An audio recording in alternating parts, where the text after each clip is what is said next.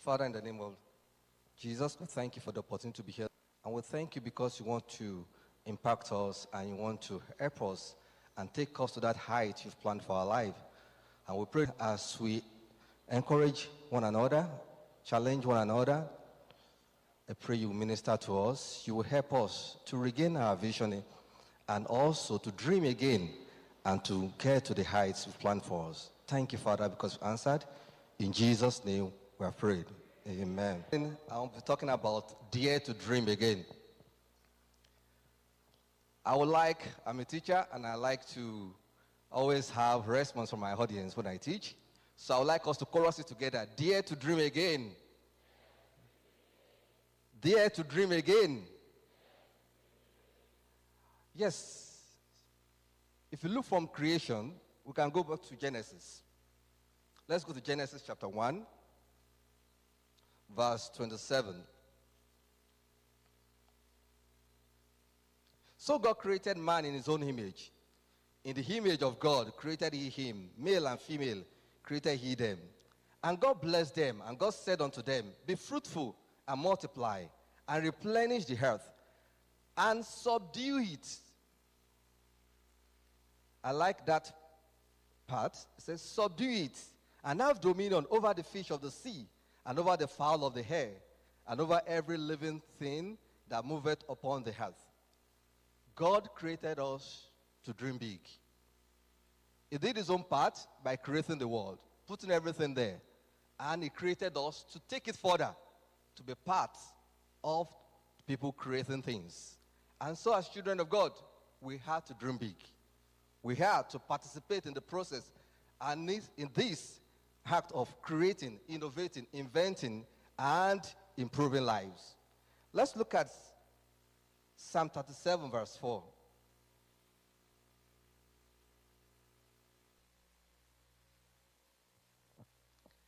It says, delight thyself also in the Lord, and he shall give thee the desires of thine heart.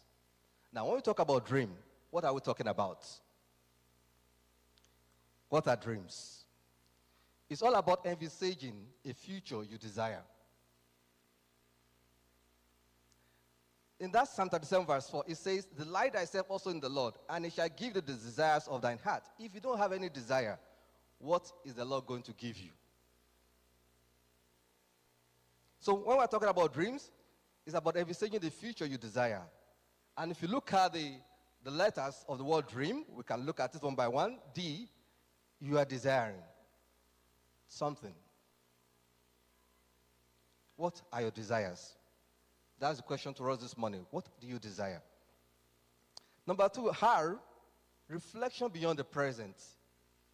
You can't be dreaming about a reality. Once something is a reality, it is done already. A dream is about things that is beyond the present.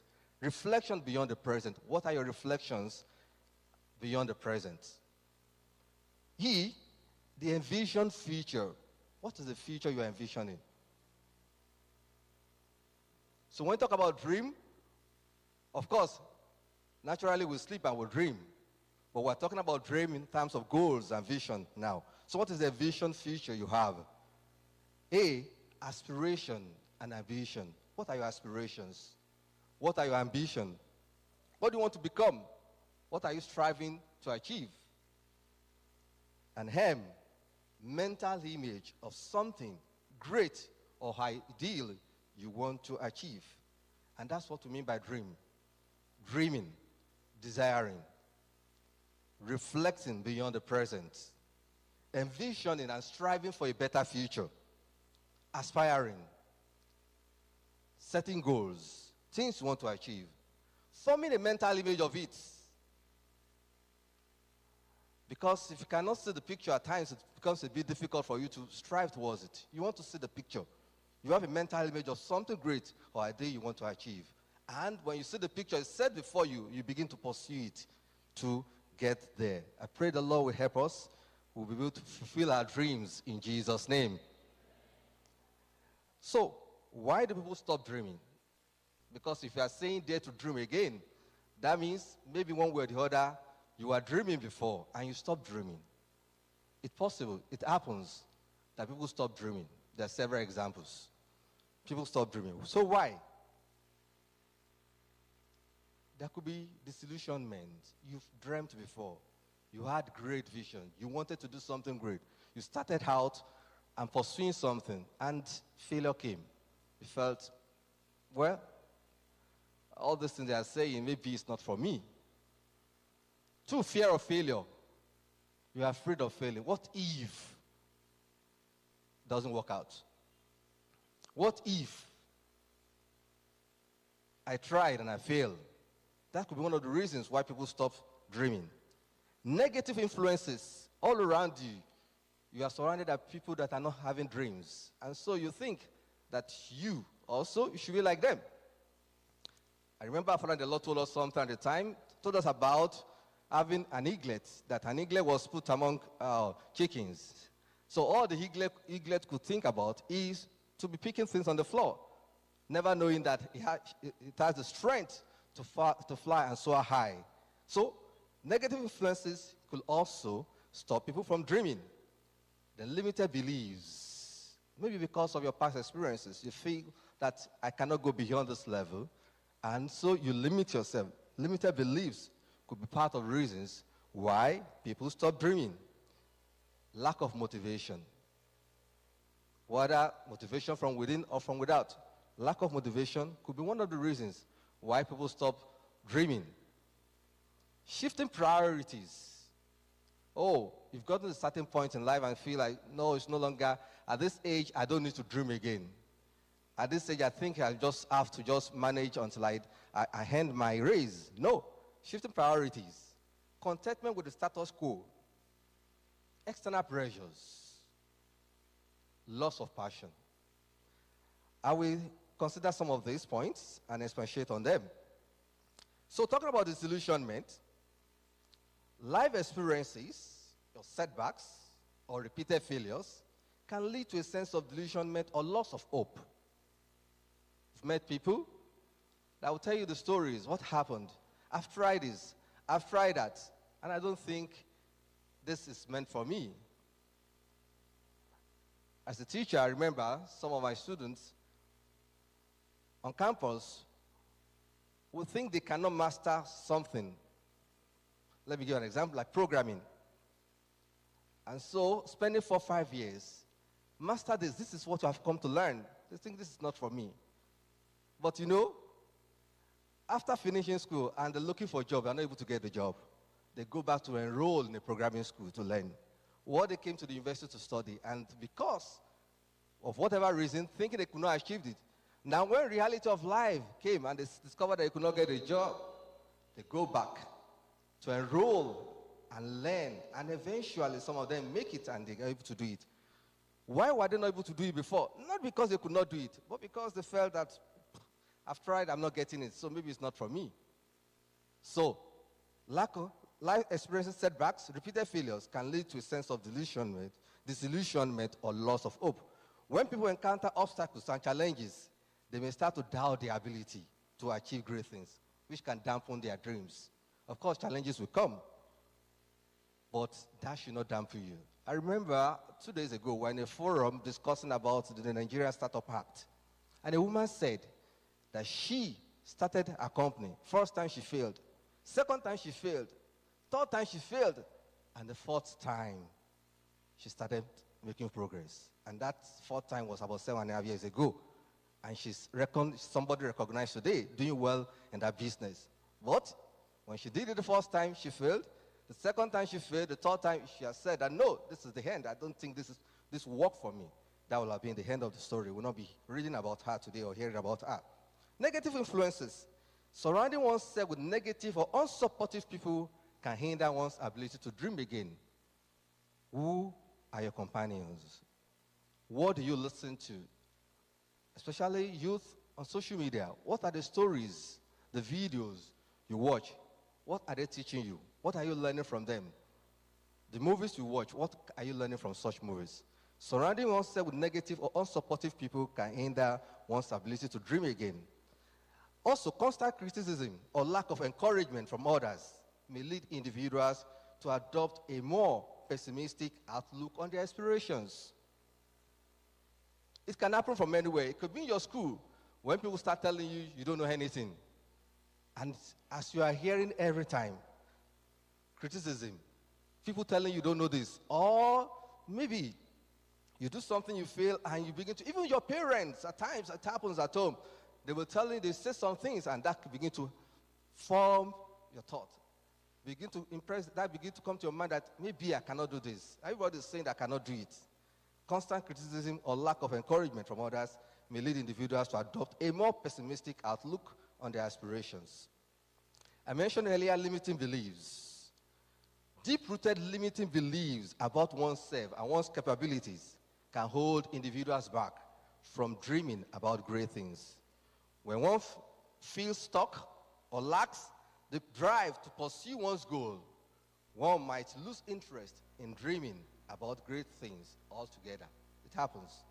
We are not, but vision looks up.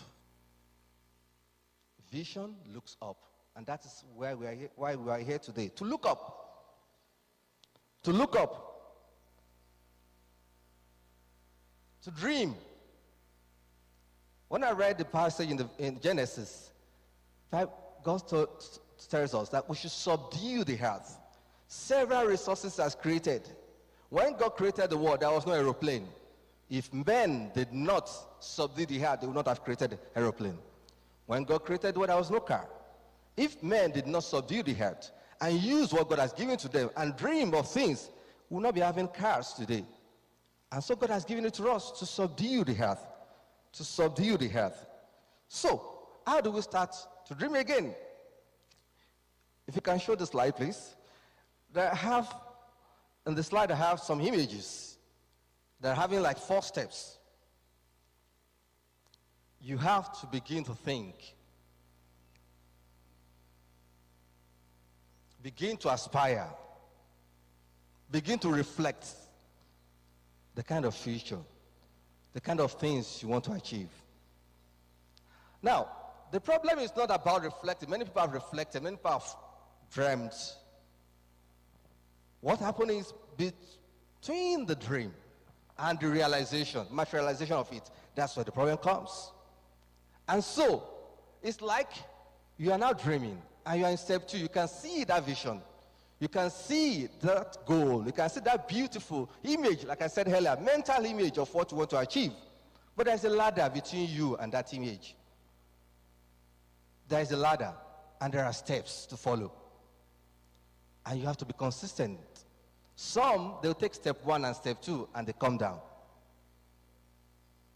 And that's where it stops. Some will fall several times, but they continue to climb and climb again. And eventually, they get to the top. And eventually, they look at the list of their dreams, things they've written down, and they can see ticked, ticked, ticked, and ticked. So it takes a process. It takes a journey to dream again and to get the dreams achieved. So how do you start to dream again? Define your goals. Define your goals. Visualize success. You have to be able to have a mental image of what it means to succeed. Visualize it. Then you create a plan. So you can dream, you can visualize it, but I told you between the goal, the dream, and that point where you are checking the list, there is a ladder. There are steps to take. So you create a plan. You develop positive habits. You may create a plan and you try to follow the plan, and eventually you think, no, this is too stressful. I need to stop this. You develop positive habits. You stay persistent. You are persistent about it. You keep doing it. You surround yourself with positivity. There are so many negativity all around us today. Bad news here and there. Bad examples, especially young people you keep hearing. You know, people doing all those kind of money rituals. Are the young, looking for money at all cost. And you hear a lot of things around. But what you need to do is to surround yourself with positivity. Continuous learning. You know, they've told us what you learn today, after 6 months or 1 year, what you are learning may be outdated. You are in the university, studying a course 4 years. Before you graduate, what you are studying may no longer be relevant. Yes. So, you need to continuously learn. Take calculated risk. Many of the people that have achieved great things, they take risk, a lot of risk. But be careful, not just taking risk anyhow, calculated risk. You can't do great things without taking risk, or taking some risk. You have to dare to do some things. Stay adaptable. Practice gratitude. Let me explain some of these points. When I say define your goals and visualize your success, what am I saying? Clearly articulate what you want to achieve and write them down. It's better to write them down. Clearly articulate what you want to achieve and write them down. Make your goals specific. We've been taught about SMART goals. Make your goals specific, measurable. I remember a professor of mine told us, whatever you cannot measure, you cannot improve. Whatever you cannot measure, you cannot improve. Measurement helps you to be able to improve on something. When it's at stage 1, then you are thinking of how to take it to stage 2. So make your goals specific, measurable, achievable, relevant, and time-bound. At the same time, you have to be ambitious, because if every time you are just looking at it, okay, this only thing, this is what I can achieve, and you don't dream beyond what you have the ability to do, you may be able to achieve what you plan to achieve, but you may not do great things. So at times you have to be ambitious and kind of let that show in some of the goals you are defining. I remember at the time there was an exam I wanted to write, a professional exam.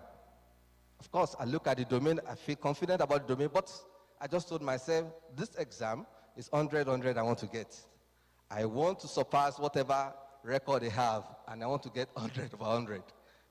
And it's a very tough exam. So I prepared. But because I've set it that I'm going to get 100, I didn't get 100. I got 91 or 92, I can remember, 91, 92. But what I could gather from that was because I set in my mind, I determined, that I'm going to get 100, I was close to 100. If I said in my heart that I just wanted, and hey, 70 is fine, just 70 is fine, maybe I've landed in 55.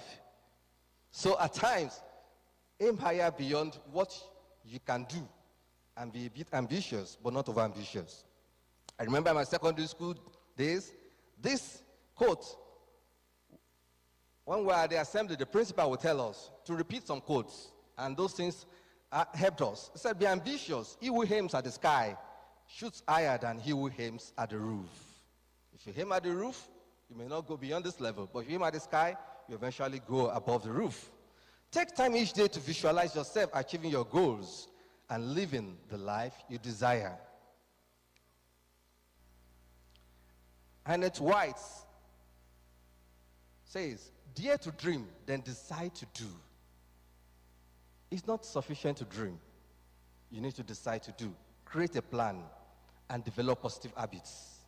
Break down your big goals into smaller, manageable steps. You break it down. What are the steps or the sub-goals, and how do I achieve them? In organizations, when you are planning for the year, you come up with objectives. You come up with action plans. You come up with indicators. How do we, what are the objectives we have? What are the plans, the action plans to achieve it? The indicators, what tells us that we're achieving it? What does success mean? How do you know that you succeed? Break down your goals into smaller and manageable steps. Create a detailed action plan to work towards your objectives. Regularly review and update your plan as needed. You review it. It's not a problem to fail. The real problem is failing to rise when you fail. That's the real problem. Many people that have done great things and are still doing great things, they have failed severally. If you ask them, they'll tell you severally. I've told you about the woman that started a company 3 times she failed. Eventually, the 4th time, she began to make it. So it's not about failing that's a problem. So at times, you need to review and update your plan as needed. Cultivate habits that support your goals. Develop good habits. Habits that support your goals. Learning new skills, networking, meeting with the right set of people. Cultivate habits that support your goals. Stay persistent and commit to lifelong learning. We need to be committed to your vision, to your dream. Of course, there'll be obstacles, but don't let that discourage you. Don't let that discourage you. There will be obstacles. In fact, there are times that so many things will happen that you just think that is like, this is not for me. I can tell you that when you are at that stage, there's a breakthrough ahead. That is the reason. At that stage where it's like everything is working against you, there's a breakthrough close by. And that's the point you need to encourage yourself and to put in more effort and move forward. Learn from failures and keep moving forward. Failure is not a problem. It's just that you are learning why you should not do things. In my own profession, we write proposals to get research grants to do some research. I read something recently. A woman said that most of the proposals written, at times just about 3% of them get funded.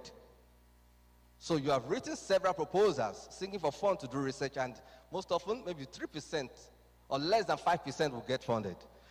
So if you look at it, that means if you are writing 100 proposals, 5% of 100 proposals what?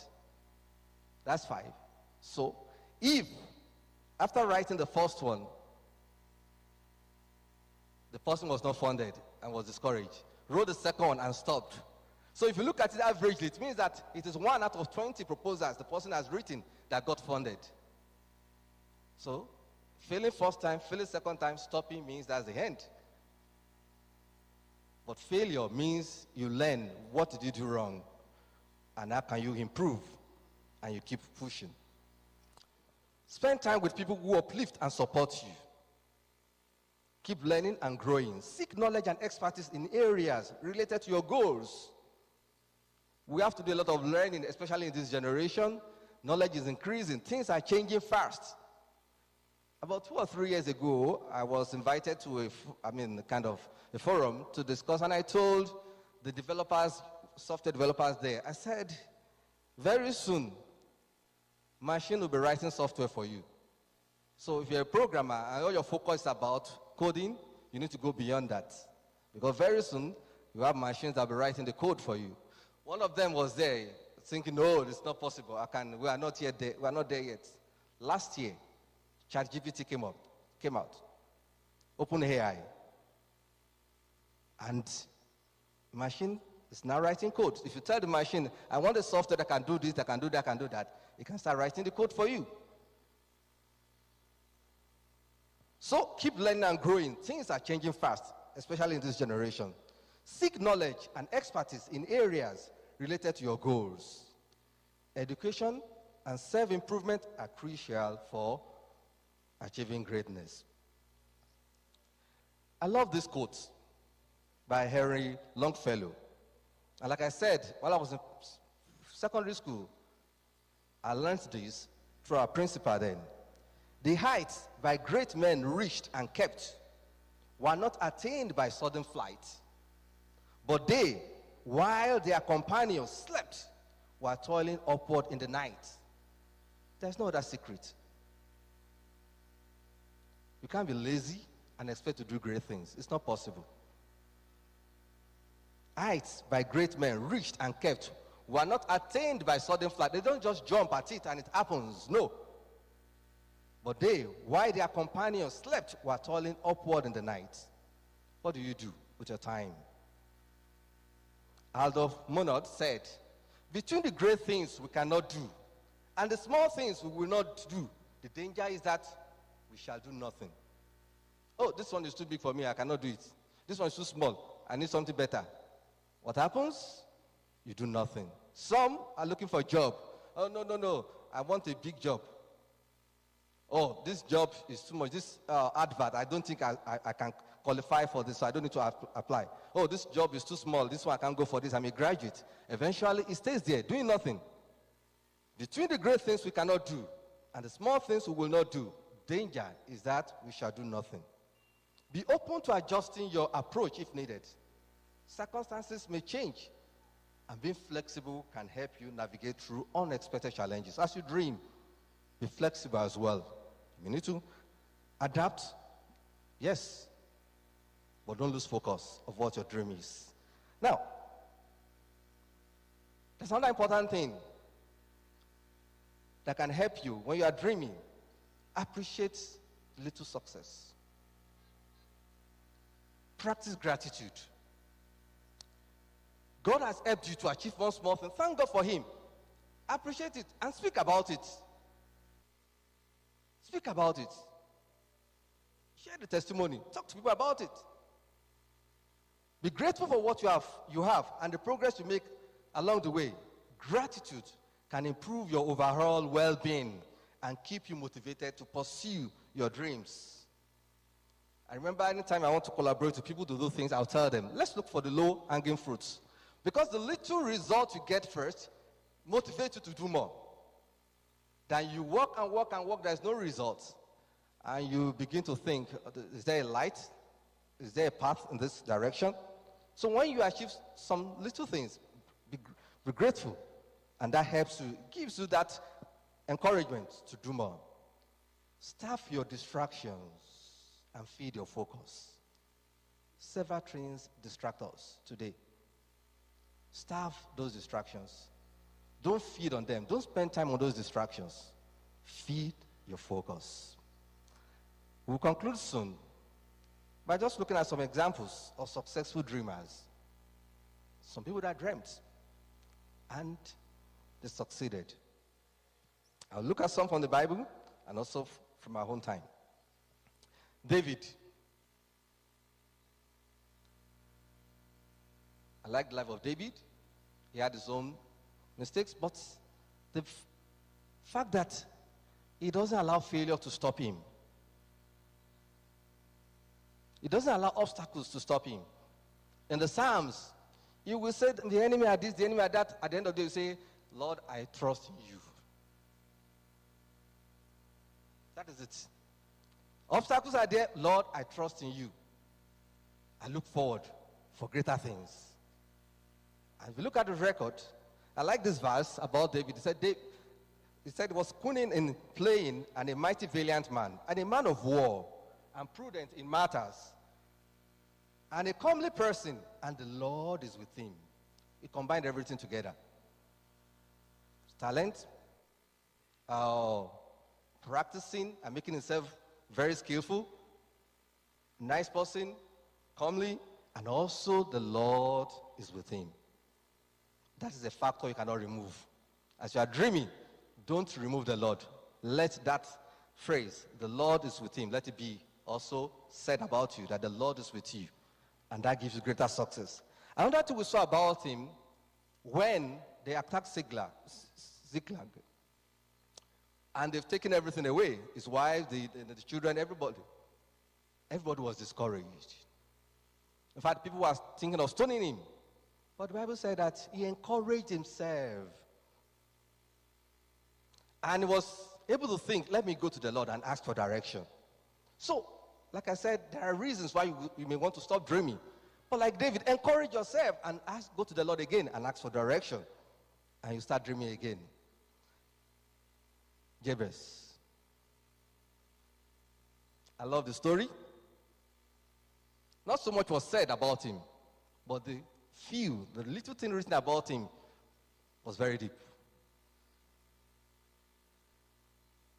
You may think that what is dreaming about Jabez? When somebody realizes that my life is not where it's supposed to be, that's the beginning of dreaming. So you realize that I'm not where I'm supposed to be. Something is wrong with me. Oh, my parents called me this, and that's the reason. He did not stop and say, yes, I know it. Since my parents said this, well, that is why. So let me, it's fate. That is what I was born to be. No. He went to God and changed the story. Jabez went beyond being honorable. He was more honorable. Not just honorable, more honorable. What about Uzziah? I like inventions. I like people that are creating things. And so when I saw this verse in the scripture, I loved it. It said, and he made in Jerusalem engines invented by cunning men to be on the towers and upon the bulwarks, to shoot arrows and great stones withal. And his name spread far abroad, for he was marvelously helped till he was strong. He invented things. And today, we should be the one inventing. We should not leave it to the unbelievers. We should be the one creating new things.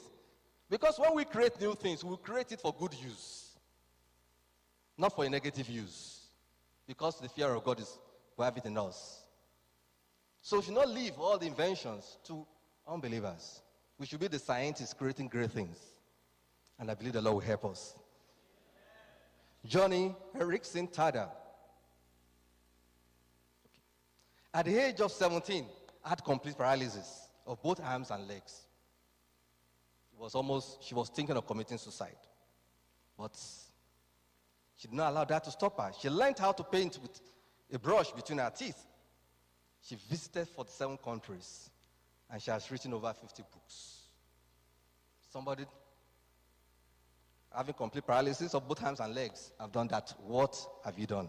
As we conclude, I'll just say these three things, and we'll pray. You can never be stopped until you stop yourself. You can never be stopped until you stop yourself. When you stop yourself, that's when you stop. Nelson Mandela says, a winner is a dreamer who never gives up. And I will say, you are as big as your dream. Let's pray and ask God for grace. Let's rise up and talk to God that God should give us grace. If you have been discouraged, pray that God will encourage you. The Lord will help you to dream again. Maybe you'll be the next person. Your startup, maybe the startup will be hearing about in the next 2, 3, 4, 5 years. But you have to start from somewhere. Pray that God will help you, that the discouragement of the past will be gone, and that God will give you grace. Father and our God, we thank you once again for encouraging us that we can dream again. Lord, we pray that, Father, the courage we need, the inner strength to dream, and every grace we need to achieve our dreams, give unto us in Jesus' name. Thank you, Father, because you answered our prayers. In Jesus' mighty name we have prayed.